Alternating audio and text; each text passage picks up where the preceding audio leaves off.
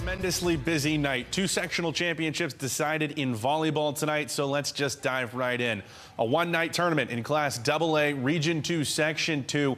Elkins topped Lincoln and earned the right to face defending state champion Philip Barbour in the semifinals. Strong start for the Colts out of the gate. McKenna Halfin set up down the middle of the floor, and she brings it down hard off of the Elkins block and in for a point. Another chance later in the first set. Philip Barbour keeping things in system for Halfin, and she hammers it home and opens up an even bigger lead. It's all Philip Barbour after that. The Colts play it out to the right side. Avery McDaniel blasts it down the line for more, and they sweep Elkins and cruise into the finals. On the other side of the bracket, a Harrison County rivalry pairing. Robert C. Byrd and Liberty square off. That's the 3 seed against the 2 seed. An even start to this one. Gina Alvaro delivers a service ace for the Eagles. It's 4-4 in the first set.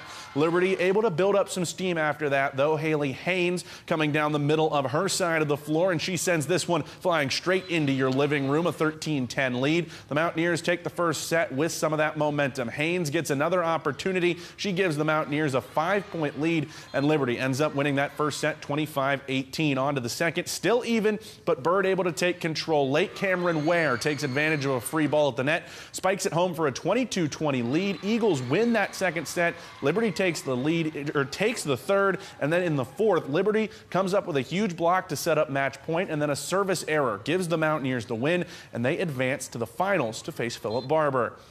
And finally, to decide the sectional championship, a rematch of last season's sectional final. It's Liberty and Philip Barbour. Another roaring start out of the gate for the Colts. They continue to funnel the ball to McKenna Halfin, and she continues to deliver. That makes it 4-1 Philip Barbour. Another opportunity for the Colts to strike as this one goes on, and Halfin delivers one more time. Straight down the middle, she comes up with another kill in that first set, and Philip Barbour sets the tone early in this one, taking home the Class AA Region 2 Section 2 title over Liberty.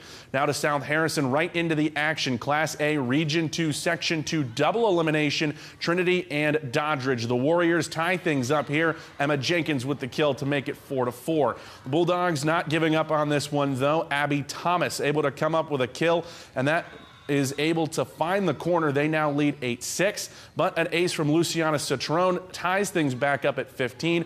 Doddridge repays the favor. Brooke Burnside gives the Bulldogs set 1, 25-16. On to the second set, 3 straight aces from Citron gives the Warriors a 6-2 lead, and then Arlie Humphreys comes up with a kill to help them pull away at 19-11. Emma Frankenberger cuts the deficit down for the Bulldogs to 7. They try to hang on, but Marlo Flecker delivers the final blow to give Trinity that second set 25-16. They would take the third and fourth as well, putting them into the championship game to match up with Clay Battelle.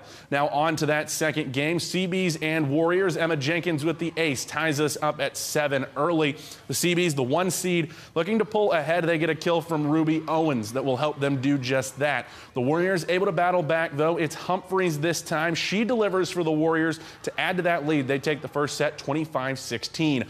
On to the second set, an ace from Ella Liebarger gives the Seabees a 7-point advantage at 13-6. And then Nevaeh St. Clair is able to bring it down. Seabees up big, 19-6. They roll on with that momentum to win the second set, 25-11.